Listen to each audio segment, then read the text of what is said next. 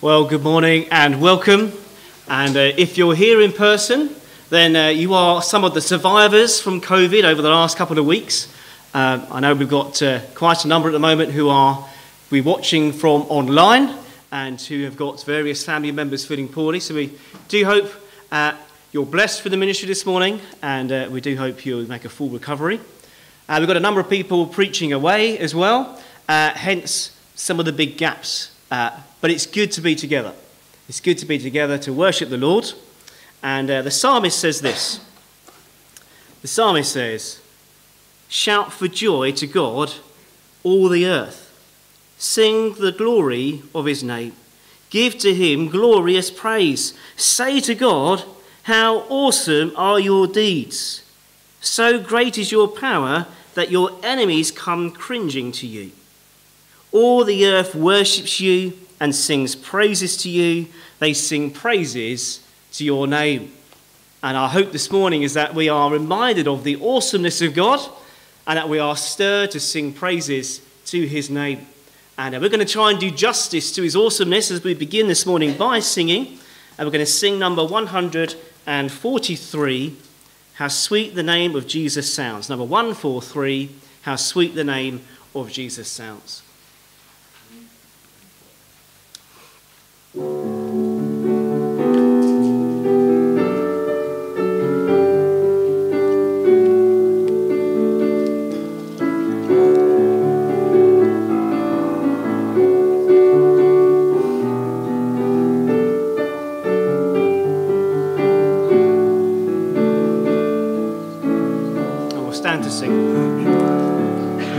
How sweet the name of Jesus sounds in a believer's ear. It soothes his sorrows, heals his wounds, and drives away his fear. It makes the wounded spirit whole and calms the troubled breast.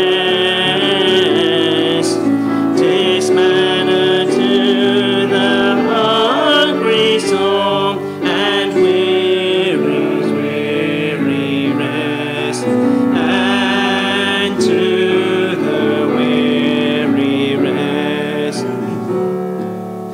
Did name the rock on which I build my shield and hiding place, my never failing treasury filled with boundless stores of grace. Jesus, my shepherd, brother, friend, my prophet, priest, and king, my Lord, my life, my way, my end, accept the praise I bring. Accept the praise I bring. Weak is the effort of my heart, and cold my warmest thought. But when I see thee as thou art, I'll praise thee as I ought. Till then I would thy love proclaim with every fleeting breath, and may the music of thy name refresh my soul in death. Refresh my soul in death. Well, please do take a seat, and in just a moment, Simon's going to come and give us our notices for this morning. But first of all, let's just pray. Lord, we do want to join with the psalmist and say to you, how awesome are your deeds. And Lord, we might ask you might help us this morning to reflect on these things Help us, help the children in Sunday school, and help us to worship you as we ought. Lord, we've just sung, weak is the effort of my heart, and cold my warmest thought, and so often that is true of us. But we do ask you might help us to see thee as thou art, and praise thee as we ought. Lord, help us to give praise and glory to you. We do ask you might help us and enable us in this morning. In Jesus' name, amen. Simon.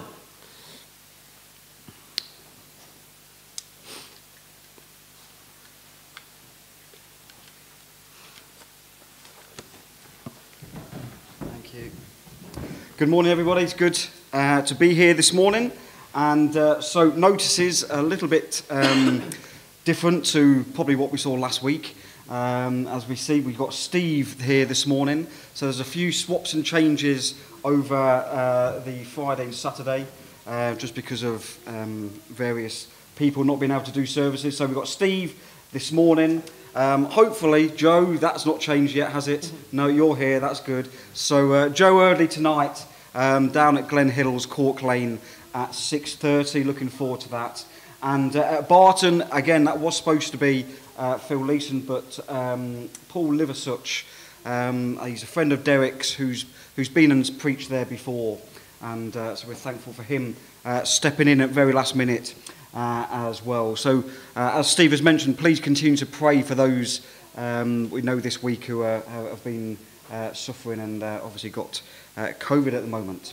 And so that's today. Glencroft tomorrow, 10 a.m. Discover 6 p.m. Team football, 6 p.m. as well. Pray for them. And again, this is the last week before the summer holidays start. So so these are going to be the last times. So there might be some special things going on during those times tomorrow. So if you're involved in them, look forward to them. So please continue to pray for them. Tuesday night, Bible study and prayer here in the church at 8 o'clock. Wednesday, Beyond Belief, 7:30. Prayer meeting on Zoom at 8 o'clock on Thursday. And then the YLN Teens and 20s on Friday. Sorry? At Arnsby this week, thank you very much. So that is at Arnsby this week, if you're going to that. Next Sunday, at the moment, this is the plan. So youth second breakfast here at 10 o'clock. 11 a.m. family service, Phil Leeson. And then a special time next week, a barbecue at the Hardins at 4:30, next Sunday afternoon, 4:30. It's on Collerton Road, Wigston. If you want the address, go and see them. We'll put it in the WhatsApp as well. I'm sure they don't want their full address posted out on YouTube this morning. So if you want their address, we'll put it out on the WhatsApp. But it's on Collerton Road in Wigston, not too far away, next week at 4:30, Sunday the 10th of July. And then at Barton in the morning is Paul Wally from Odeby. So if you can be praying for them. Key dates then for your diary. I'm sure there's going to be loads of key dates for individuals with camps and beach missions and various different things going over the summer. And if you're involved in them, you'll certainly have those etched in your mind and when you're going and travelling and things like that. So please continue to pray for each other as we do that. But the guest barbecue, the 10th of July, Glenparva Gala, 6th of August. Oh, there's Judith. What's going on there, Judith? There's a form to fill in out there. It's on Dorothy Avenue, the park, near the Memorial Centre where the library is. We've got a stall, and what we do on the stall, we've got bush craft going on from Martin, crafts going on by Sue and everybody else who feels inclined. We give very simple refreshments. We're not allowed to give possible. We've got to go to the cafe below. And it's an opportunity to just give out Bibles, give out Hope magazines, talk to people about what's happening in church, just get to know the people in the area. Could do with help here, first thing, tend to fill up the trailer with chairs. All right, yep. So if you don't do the whole session, have a look at the time, 11 o'clock setting up, it doesn't start till 1 o'clock, and then we need help with picking everything down again at 4 o'clock and bringing it all back to church. What you can do, you don't commit yourself to the whole afternoon. It's quite a nice happy afternoon. I've heard there's these ball things, absorbed. Oh, there you go. Not from us, but Thank you, Judith. So yeah, please, if you can get involved in that, that'd be really great. And then the Barton Kids Camp, which is just before that, the 2nd to the 5th of August. 26 children booked on so far, so that is really, really good. So please pray for them. And then, obviously, we know we go through our missionaries each week. It's really good to remember them at this time. They'll be coming at some busy times. Anthony and Rena in Israel, Jonathan and Annette Gilmore, Italy, Daniel and Elizabeth Moore, UK training, mission training, Hisham and Elizabeth in France. Now, we're hoping, I think there's still some plans going on, that Hisham and Elizabeth and their family are going to come here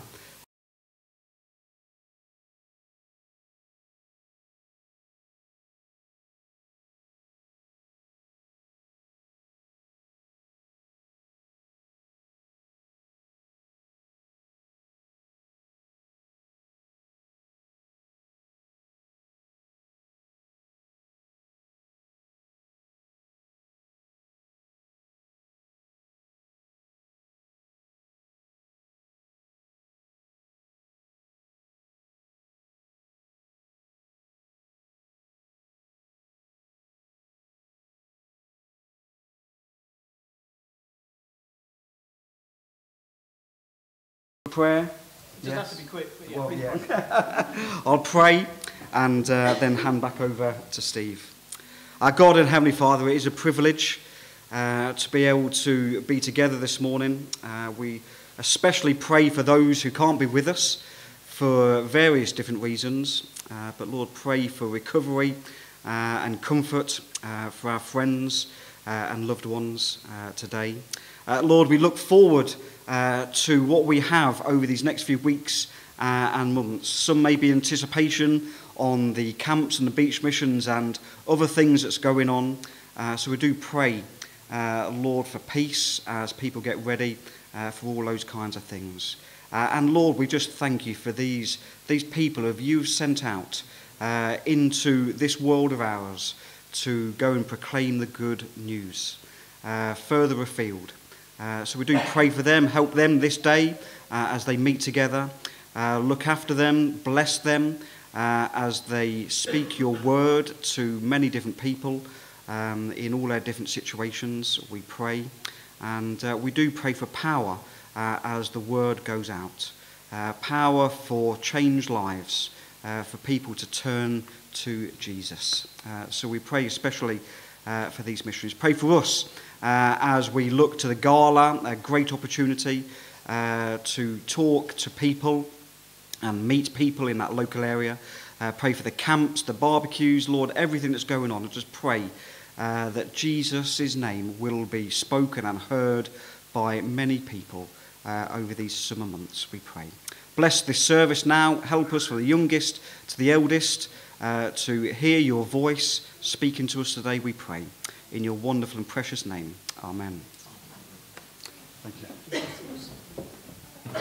you.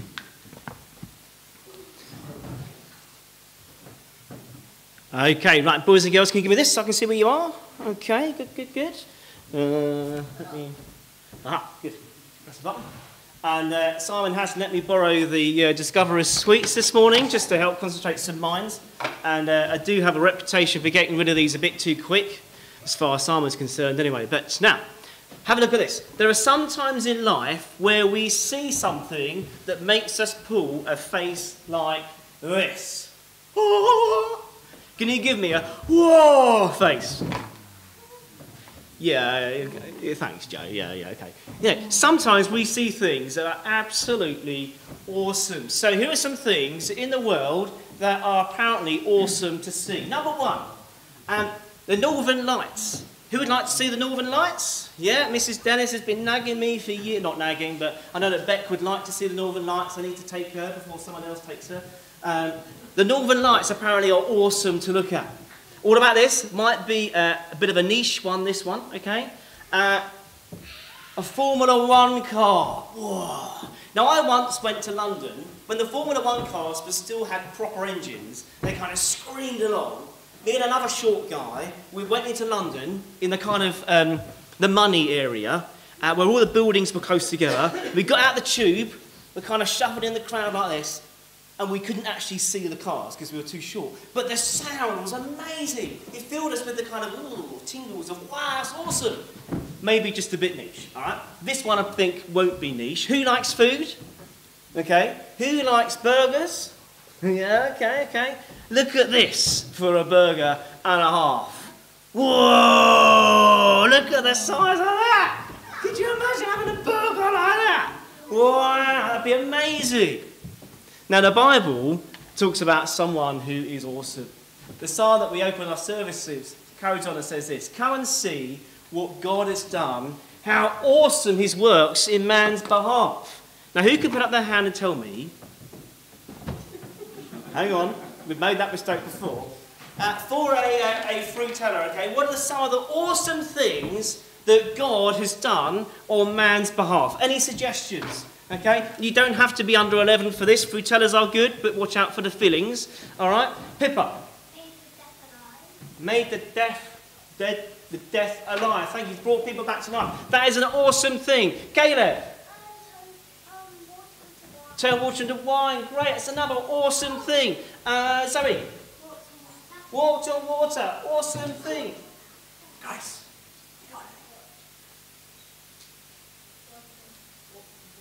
Sorry? It was the water. Okay, very good. Leo? Stop the storm. Oh, good throw, bad catch. Okay, any other suggestions? Like, genuinely, this is for a purple frutella. These are good. Yeah, because... Yeah, water, yeah, why not? We'll claim it. There. He's healed people, thank you. Any more? I would throw one to the Leesons, but I'm not sure that it will make it through the camera. Okay, yeah, all amazing things, awesome things that God has done. And this psalm goes on to talk about one from the Old Testament. So when God's people were being rescued out of Egypt, they're running away from the Egyptians. They get to this great big piece of water. The Egyptians were charging up behind them. 600 chariots full of soldiers are chasing them down. And what does God do? He does this. He turned the sea into dry land, and they passed through the waters on foot. Come, let us rejoice in him, says the psalmist. We should rejoice, right? And they did when they got to the other side. But there's more. Because our awesome God is the King who reigns over all. He rules forever by his power. His eyes watch the nations. He watches over us. He's the King who rules over everything, which is great. But actually, this is quite shocking. Because though he's the King who rules over all the nations and his awesome power, do you know what he did? There was a day when he set his awesome power aside and willingly went and died on the cross for us. And that is the most awesome thing that he has done on man's behalf. And as a result, we should, here he comes, we should praise our God, O peoples, O nations.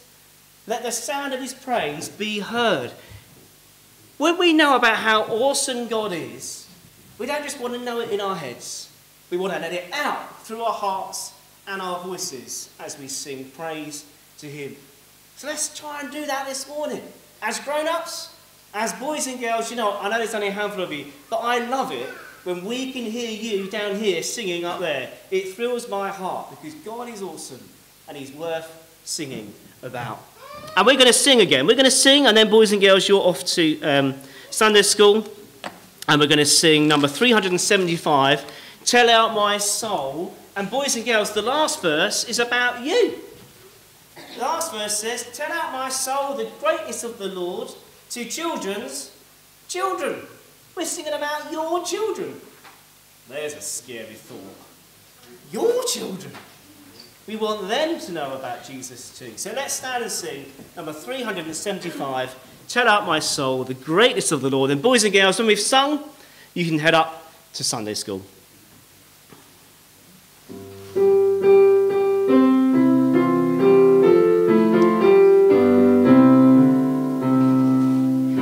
Tell out my song, the greatness of the Lord, a numberless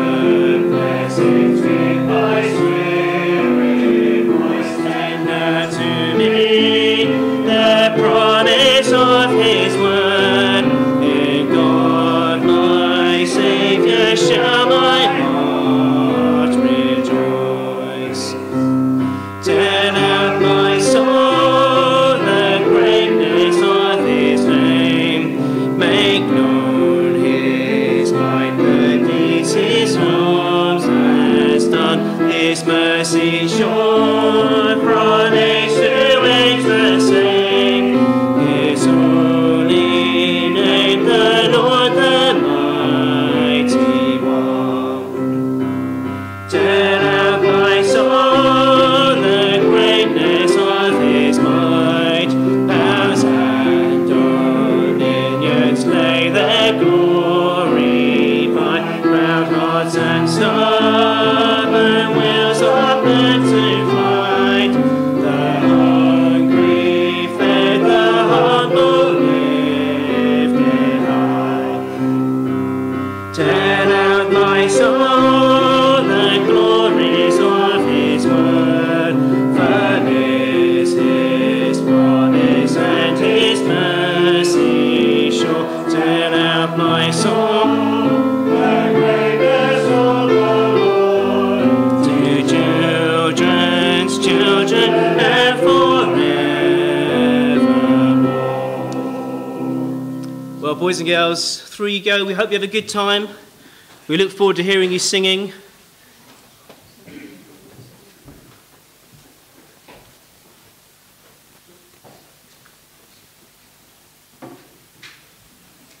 And we're going to come to our Bible reading time now. And in a slight change to the plan, we're going to go to the book of Haggai, Haggai chapter 1. Now, Haggai is one of those books that's quite hard to find, and this is how to find it. If you go to find the book of Matthew, all right, and when you get to Matthew, go towards the front one, and you get to Malachi. When you get to Malachi, go forward another one, you get to Zechariah. When you get to Zechariah, go forward one more, but not too much, it's only 2 pages long, you get to the book of Haggai, okay? So we're going to be looking at Haggai chapter 1. When you found it, give me a nod, especially those who are reading on the phone, so I know you found it. I don't want to leave anybody behind. And we're going to be looking at this chapter this morning.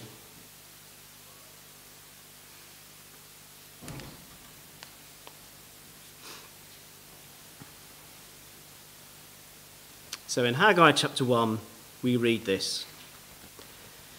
In the 2nd year of Darius the king, in the 6th month, on the 1st day of the month, the word of the Lord came by the hand of Haggai the prophet to Zerubbabel, the son of Shealtiel, governor of Judah, and to Joshua, the son of Jehozadak, the high priest. Thus says the Lord of hosts, these people say, the time has not yet come to rebuild the house of the Lord. Then the word of the Lord came by the hand of Haggai the prophet. Is it a time for you yourselves to dwell in your panelled houses while this house lies in ruins? Now therefore, thus says the Lord of hosts, consider your ways. You have sown much and harvested little. You eat, but you never have enough. You drink, but you never have your fill. You clothe yourselves, but no one is warm. And he who earns wages does so to put them into a bag with holes. Thus says the Lord of hosts, consider your ways. Go up to the hills and bring wood and build the house, that I may take pleasure in it, and that I may be glorified, says the Lord. You looked for much, and behold, it came to little. When you brought it home, I blew it away. Why? Declares the Lord of hosts. Because of my house that lies in ruins, while each of you busies himself with his own house. Therefore, the heavens above you have withheld the dew, and the earth has withheld its produce. And I have called for a drought on the land and the hills, on the grain, the new wine, the oil, on what the ground brings forth, on man and beast, and on all their labours. Then Zerubbabel, the son of Shealtiel, and Joshua, the son of Jehozadak the high priest, with all the remnant of the people, obeyed the voice of the Lord their God, and the words of Haggai the prophet, as the Lord their God had sent him. And the people feared the Lord. Then Haggai, the messenger of the Lord, spoke to the people with the Lord's message. I am with you, declares the Lord. And the Lord stirred up the spirit of Zerubbabel, the son of Shealtiel, the governor of Judah, and the spirit of Joshua, the son of Jehozadak, the high priest, and the spirit of all the remnant of the people. And they came and worked on the house of the Lord of hosts, their God, on the 24th day of the month, in the 6th month, in the 2nd year of Darius the king. Well, please keep a bookmark in there. We're going to come back to that passage in just a moment. But before we do so, we're going to sing once more. We're going to sing 119, 119, Hear the Call of the Kingdom.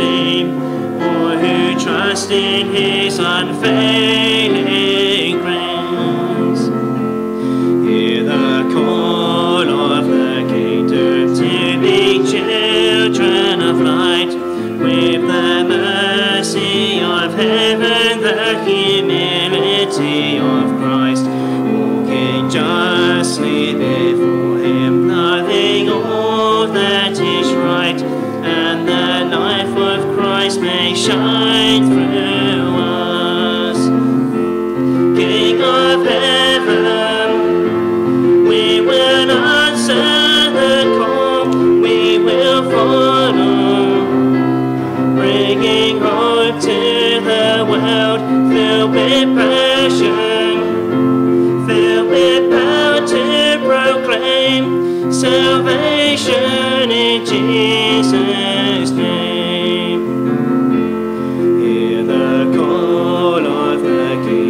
To reach out to the lost, first compassion in the wonder of the cross, bringing peace and forgiveness and a hope yet to come. Let the nations put their trust in him. King of heaven, we will answer the call, we will follow, bringing hope to the world, filled with passion, filled with power to proclaim salvation in Jesus' name.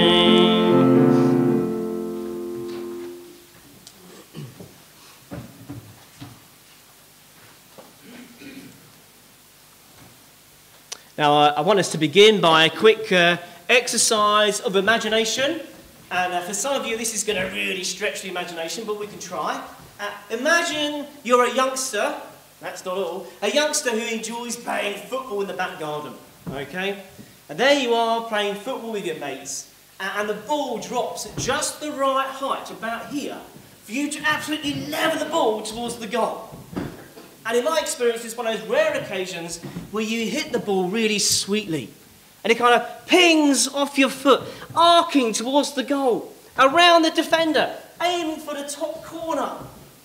But then, you sadly realise that not only is the ball going over the bar, but now it's heading towards the kitchen window again.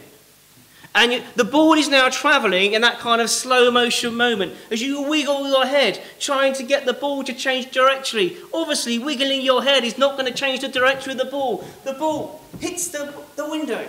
The ball compresses. The window flexes. Everything pauses for half a second, followed by that shattering sound of 1,000 pieces of glass spraying across the kitchen worktop. And then you hear the three words that you dread most in life. Stephen Paul Dennis! Like, when your mother middle names you, you know you're in trouble, right? That is the only purpose for a middle name, because it tells you you have now reached the next level of being told off. Now, depending on what family you're from, the punishment might vary, but there was a time when you had the Super Nanny. Do you remember the Super Nanny TV programmes? And her favourite punishment was time out on the naughty step, right? And as the condemned child sits on the naughty step, part of the purpose of that time on the naughty step was for them to give careful thought to their ways.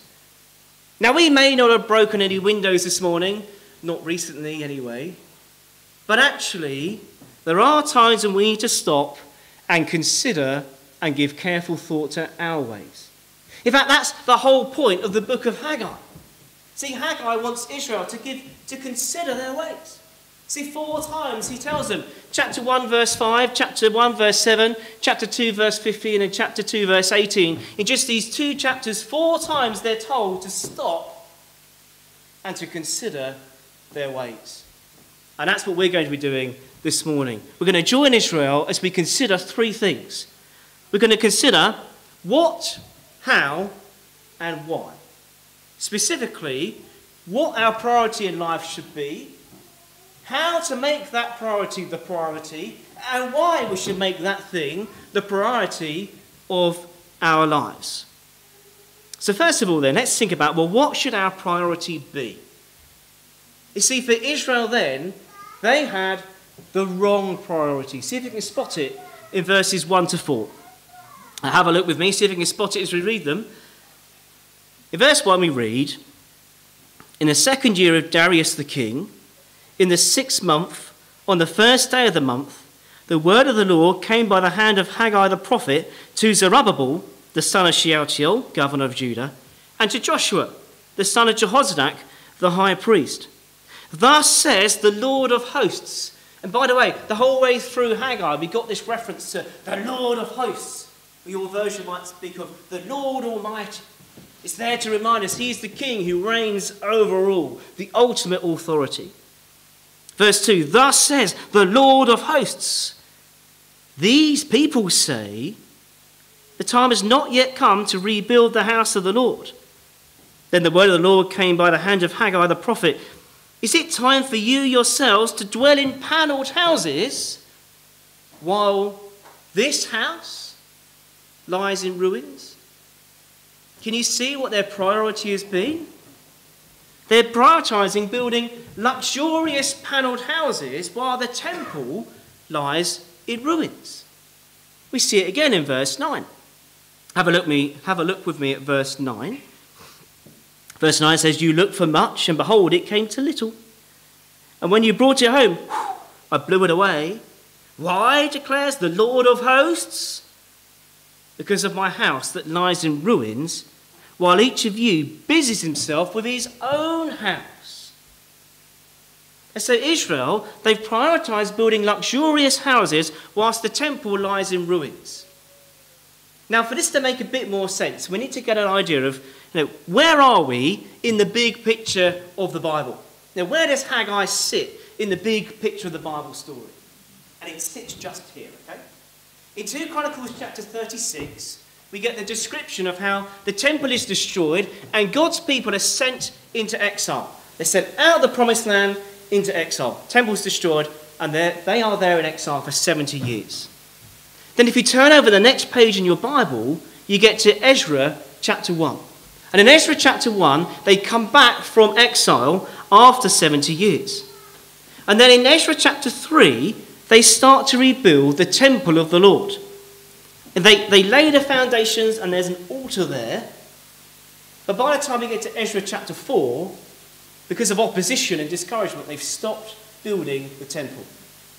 And then after 18 years, Haggai comes and speaks. And in that 18 years, they've not done any temple building. But they've been building luxurious homes. Now don't get me wrong, it's not wrong for them to come back from exile and to build a home, somewhere to live. Do I need to change microphone device? It is on, but it does have a strange flashing audio thing. I don't know what that means. I'll carry on then, as we were. Okay? It's not wrong for them to be in exile for 70 years and to come back and to build a home. That's not the problem.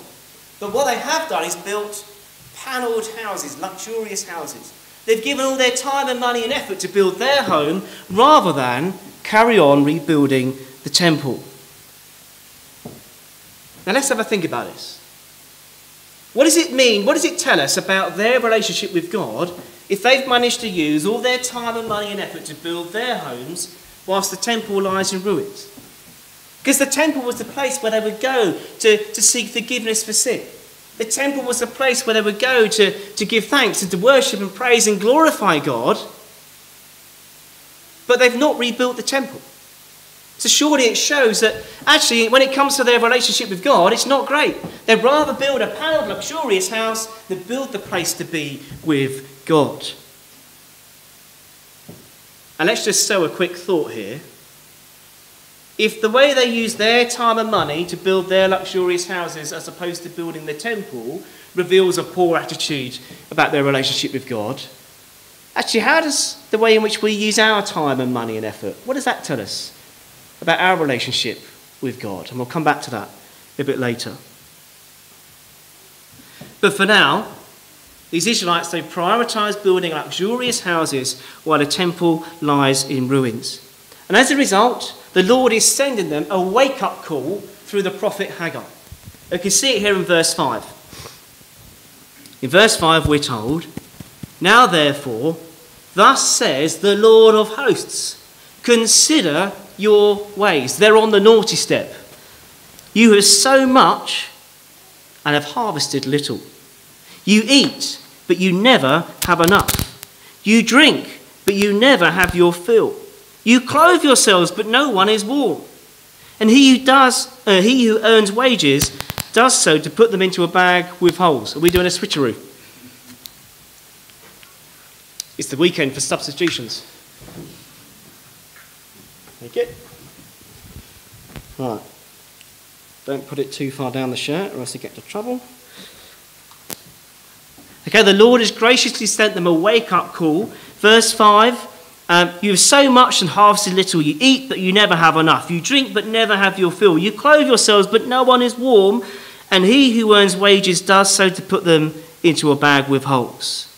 Now, as they consider their lives on the naughty step, what do they see? Lives that are unsatisfying, that are barren and empty.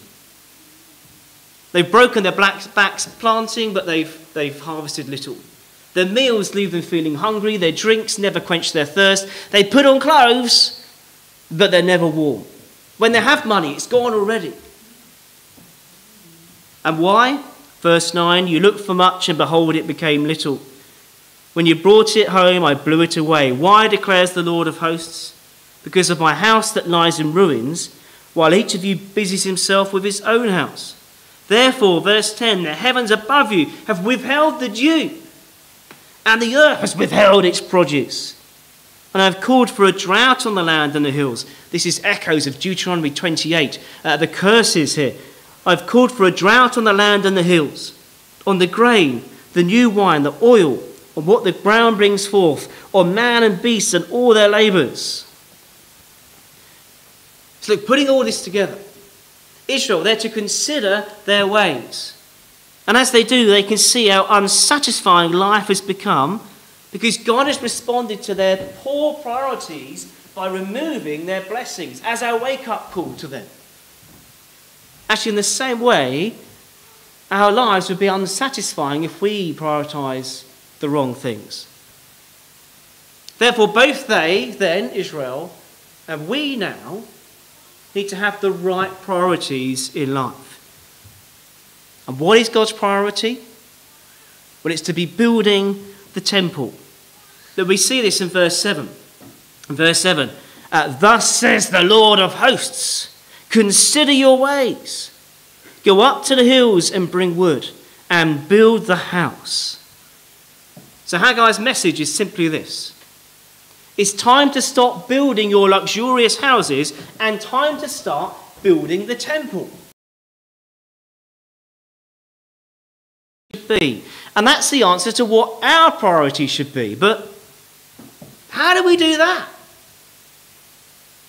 I mean, does it mean we need to send a team to fly out to Jerusalem and start rebuilding the physical temple?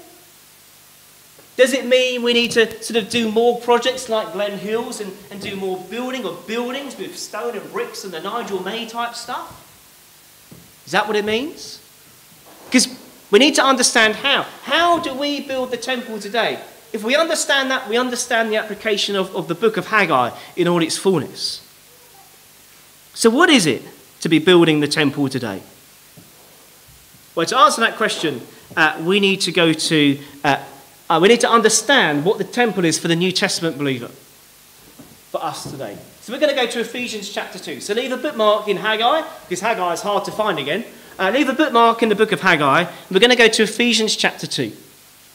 And we're going to be in there for a few minutes, so come with me. It'll be worth the trip.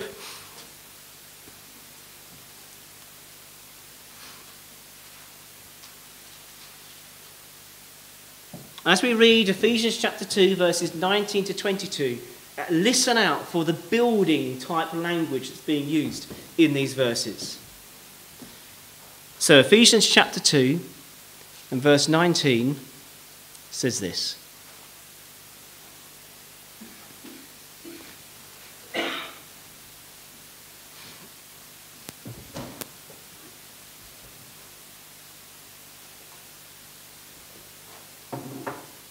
Okay, Ephesians chapter 2 verse 19 says, "So then, you are no longer strangers and aliens, but you are fellow citizens with the saints and members of the household of God, built on the foundation," there's building language, "of the apostles and prophets, with Christ Jesus himself being the cornerstone," building language, "in whom the whole structure," building language, "being joined together," more building language, "grows into a holy temple in the Lord." The temple. What is the temple? "In him you also are being built together into a dwelling place for God by the Spirit." Did you spot the building language there? In verse 21, there's a structure being built together into the Lord's temple. What is that structure made of? It's made of you, believer, this morning. You also, verse 22, are being built together into a dwelling place for God by the Spirit. That means this then. What is the temple today? The temple today is the believer who's indwelt by the Spirit and united with other believers in Christ. People are what make up the temple today. And that means this. If the temple is built of believers, then how do we build the temple today? We build it by doing two things. We build it by doing mission and maturity. You see, we build up the temple through the mission of bringing people to know Christ. They're like another brick in the wall, but not like the soul. All right? As people become Christians, as they put their trust in Jesus, they're indwelt by the Spirit, and the temple, the New Testament temple, is getting bigger. It's growing. So how do we build the temple? By doing mission, but not just mission, but we build the temple by doing maturity, encouraging one another to grow up in Christ. And we can see this if we just turn over the page in Ephesians chapter 4.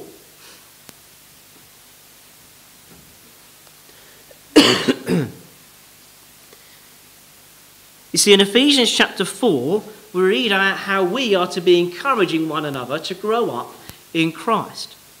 So in Ephesians chapter 4, verse 11, we read, "And he gave the apostles, the prophets, the evangelists, the shepherds, and the teachers to equip the saints for the work of ministry."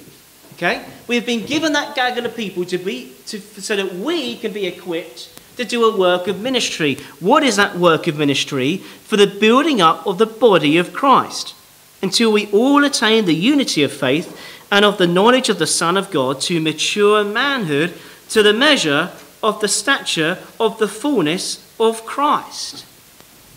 You know, we've been given that list there of the apostles, the prophets, the evangelists, the shepherds, and the teachers to equip us to encourage one another to grow up and to be built up in the faith. And we know it's each other thing from chapter 4, verse 29. Last verse in Ephesians chapter 4. You see, in chapter 4, verse 9, we see that when we speak, we're to speak to build one another up. Paul says, "Let no corrupting talk come out of your mouths, but only such as is good for what? For building up, as fits the occasion, that it may give grace to those who hear." Look, we have a responsibility here this morning. If you're a believer, you have a responsibility to build up and encourage other believers. So look, if the priority of our lives is to be building the temple, then our lives will be characterized by doing mission and maturity. Okay? And it's here that we're going to go back to Haggai chapter 1 and verse 7. So turn back there with me. If you've got a paper Bible, it'll be nice and quick. If you're on your phone, good luck getting through all the buttons quick enough. Or maybe just press the back button, I don't really know. Look, here in chapter 1 and verse 7, we're called to consider our ways. Chapter 1 verse 7, thus says the Lord of hosts, consider your ways. Go up to the hills and bring the wood and build the house, he says.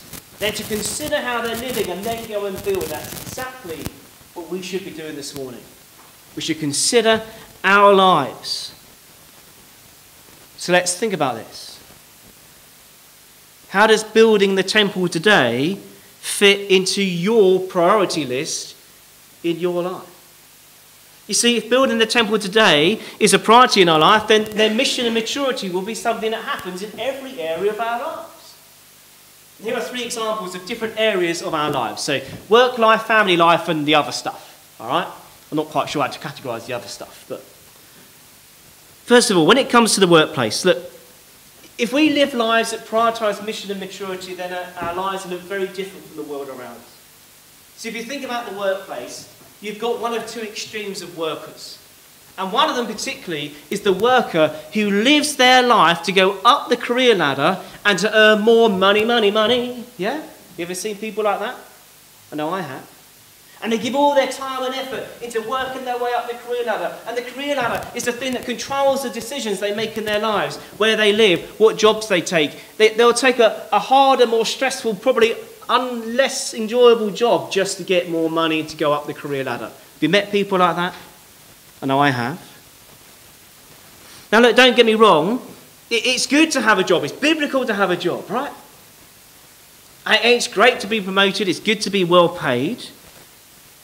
But let's not allow good priorities to replace God's priority in our lives. You see, if mission and maturity is the priority in our lives, then our work life will be characterised by Titus chapter 2. No need to turn there, but this is what Paul says to slaves in Titus chapter 2. This is how slaves should live. This is what he says, Titus chapter 2 verse 9. Slaves should be submissive to their own masters in everything.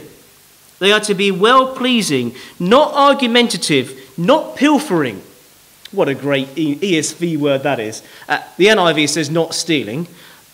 So that, okay, so workers, work well, okay, don't be a thief, work hard, be pleasing to your boss. Why? So that in everything they may adorn the doctrine of God our Saviour, or as the NIV says, we live in such a way that we will make the teaching about God our Saviour attractive. Look, if we are doing mission and maturity in the workplace, you are going to want to be the best employee you can be to make the teaching about God attractive, which means 2 things. It affects how you work, but also what you say. Because how are we going to make the doctrine of God attractive if we're not actually sharing it and speaking it, right? So look, if we want to prioritise mission and maturity in the workplace, then let's be praying for and inviting our colleagues to come to the many and various mission opportunities that we have here at Glencroft. It's an easy win for us, isn't it? Do you like food? Come to a meal and there'll be a gospel message. It's an attractive thing for people to come to.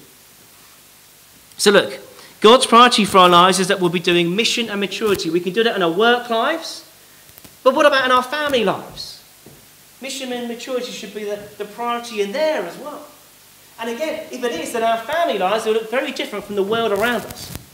You see, the world presents the perfect family and the perfect parenting as something that results in children that have got straight A stars.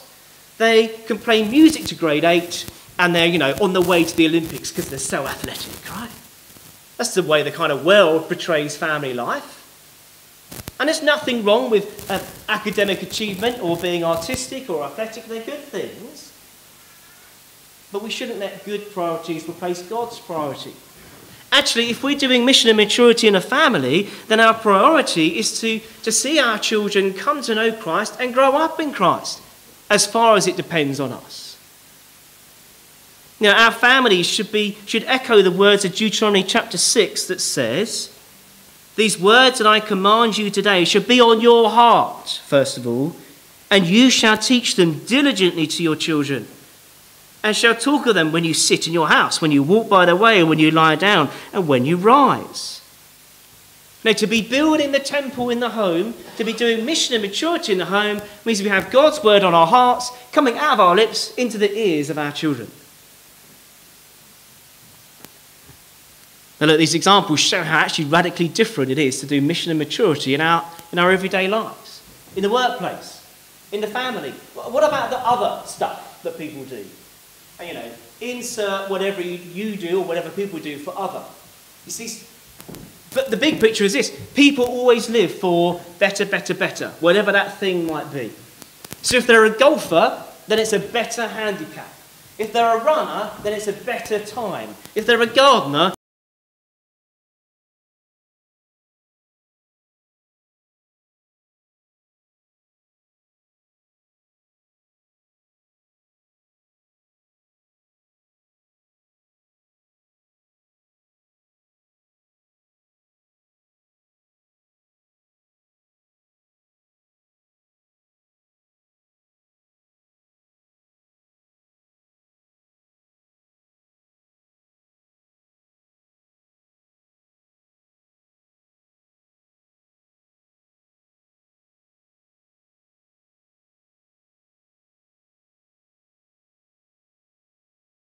we need to be careful not to allow good priorities of improving a golf handicap or better potatoes or whatever it might be to replace God's priorities.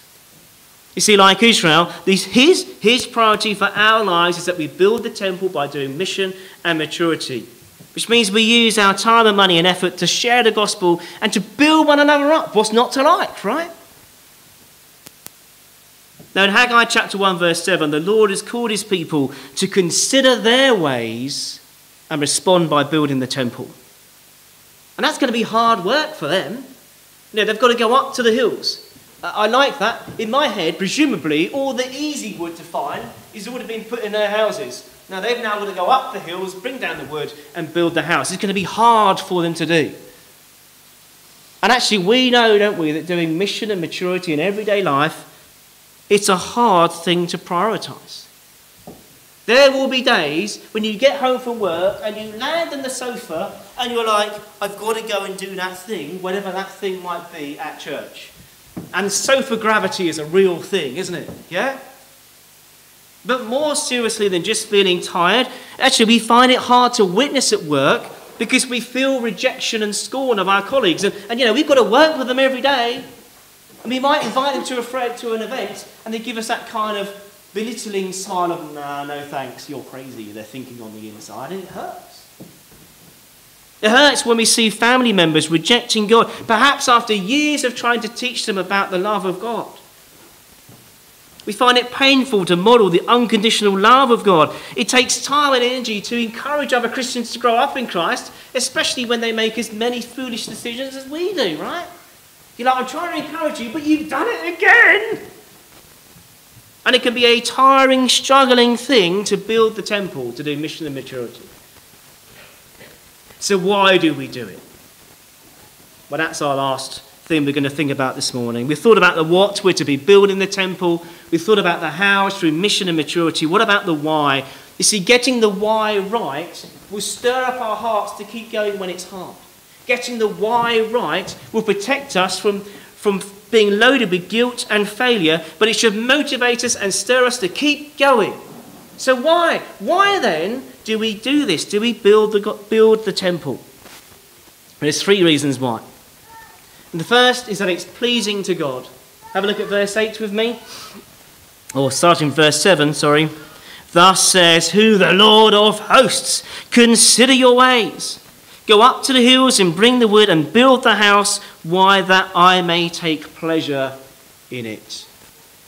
You see, Israel are to build the temple because it will please God. In the same way, have you ever thought about the fact that whenever you're sharing the gospel, whenever you're encouraging someone else to grow up in Christ and to continue in their walk, whenever you make it out of that sofa and get to that club or event, whatever it might be, it is pleasing God when you do that. That should give you a spring in the step, right? So look, let's be motivated to keep going. Why? Because it is pleasing to God. Secondly, because again, verse 8, it is glorifying to God. Look, verse 8 says, go up to the hills and bring the wood and build the house, that I may take pleasure in it, and that I may be glorified, says the Lord. And that's because when the temple is finally built, he will literally be glorified there. God's people will go there and they will offer sacrifices for repentance of their sin. Sacrifices to say thank you and to worship and praise and give him the glory that is due to his awesome name. As we looked at with the children, he will literally be glorified through their works. In the same way, God is glorified when people turn to Christ and when people are growing up in Christ. He's glorified through their lives. So let's continue to do it. So why? Firstly, it's pleasing to God. Secondly, it's glorifying to God. And then thirdly, we keep going even when it is hard, and it will be hard, even when it's painful, and it is painful, we keep going because God is with you. And we see that from the last part of the story of Haggai here. So the story goes like this. They've been building their panelled houses. The Lord says, consider your ways. They've considered their ways. They should be building the temple. And then in verse 12 we read this. Then Zerubbabel, the son of Shealtiel, and Joshua, the son of Jehozadak, the high priest, and all the remnant of the people obeyed. They obeyed the voice of the Lord their God and the words of Haggai the prophet as the Lord their God has sent him. And the people fear God. They have obeyed God. And now they've obeyed him, they get another message. Verse 13. Then Haggai, the messenger of the Lord, spoke to the people with the Lord's message. I am with you, declares the Lord. Now remember, how is the Lord described throughout the book of Haggai? The Lord of hosts, or the Lord Almighty in your version. The Lord Almighty, the Lord of hosts, the Lord who created the heavens and earth just by speaking. The Lord who created his promised people and rescued them out of Egypt and brought them through the desert into the promised land. He is with them. The sovereign Lord who has the power to raise up a king, to take them out into exile, to raise up another king, bring them back from exile. That sovereign Lord is with them and he is with us as well. We know that here from the book of Haggai, but we know that too, don't we, from the Great Commission. Words that I'm sure are familiar to many of us here this morning. What did we read about in Matthew 28, verse 18? And Jesus said to them, all authority in heaven and on earth has been given to me. He is the Lord Almighty. He is the Lord of hosts. He has authority over everyone and everything. And he says to you, go. Go, therefore, and make disciples of all nations, baptizing them in the name of the Father and of the Son and of the Holy Spirit, teaching them to observe all that I've commanded you. And behold, he says, I am with you always to the end of the age. The one who has authority in heaven and on earth is with you always to the very end. Shouldn't that stir up our hearts? When it is hard and difficult and we are scared and hurt, the Lord is with you. So you make it out of the sofa and you get to that club.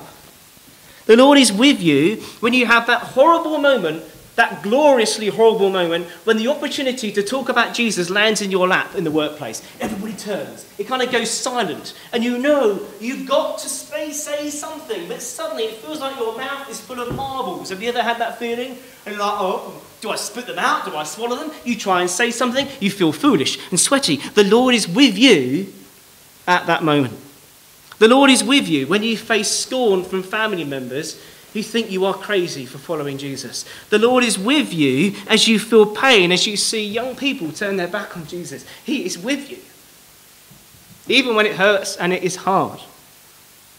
And surely this should thrill us and stir us up. And that's just what happens here from the nation of Israel. They're stirred up. Look at verse 14.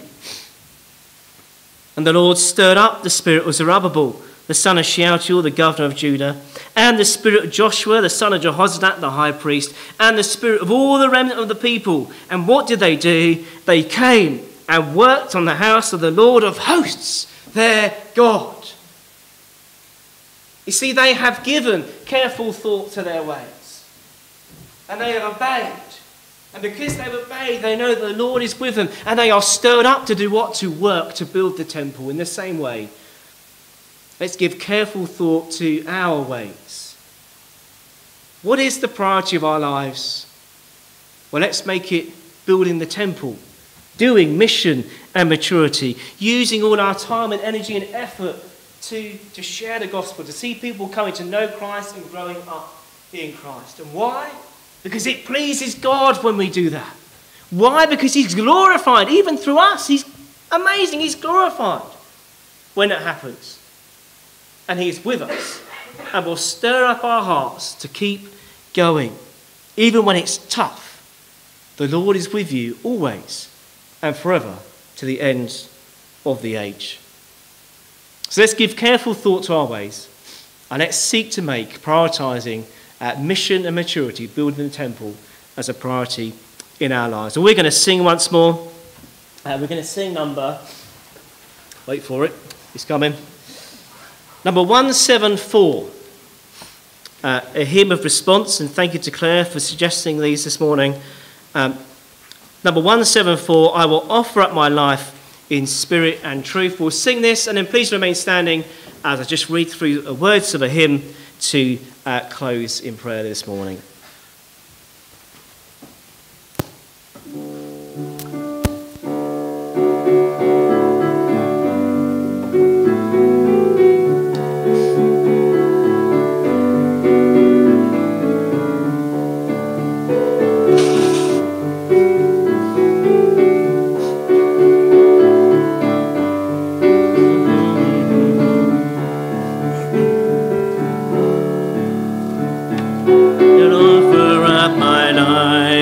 Spirit and truth.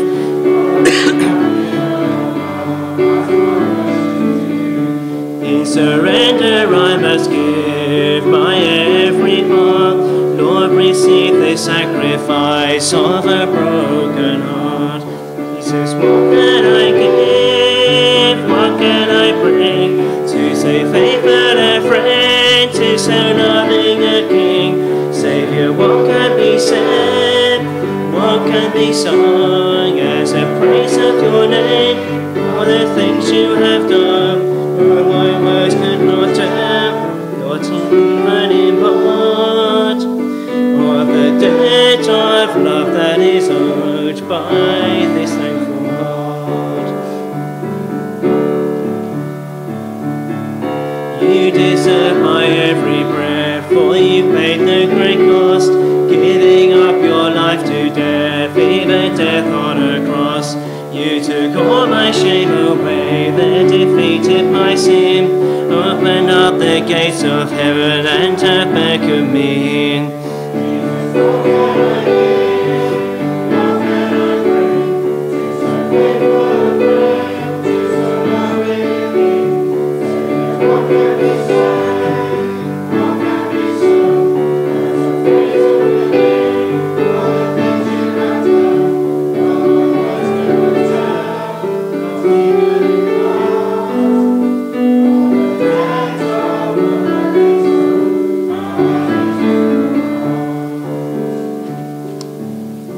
Well, let's just pray through some words of Charles Wesley, who wrote this. Oh, that the world might taste and see the riches of his grace, the arms of love that compass me, would all mankind embrace. His only righteousness I show, his saving truth proclaim. 'Tis all my business here below to cry, behold the Lamb. And Lord, we do ask you might help us to join with Wesley and to sing that and pray that and mean that and do that. In Jesus' name, amen.